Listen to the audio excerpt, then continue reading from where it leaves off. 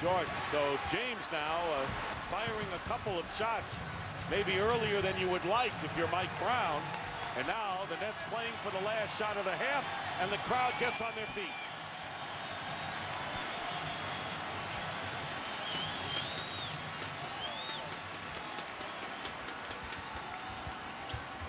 Kidd goes out to Moore. From the top of the key, it counts, and that's the end of the half.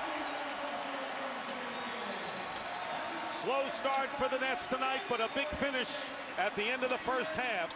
Mikki Moore hitting the jumper, and the Nets leading 46-42. And it's been Jason Kidd and his ability to stretch the defense on the pick and roll. This time, Mikki Moore, instead of rolling, he picks and pops for the wide open jump shot. And the Nets score the last 6 points. Kidd now with 12 rebounds and 5 assists. Still waiting for the scoring.